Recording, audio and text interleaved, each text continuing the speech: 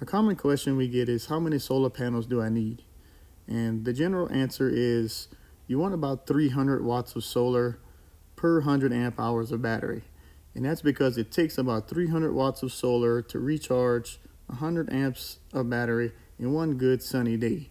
You might get more in the summer, less in the winter, but on average, that's about what it takes. So if you have 400 amp hours, for instance, you're going to want about 1200 watts of solar if you want it to recharge from 0 to 100 in one good sunny day. The next question is, well, how many batteries do I need?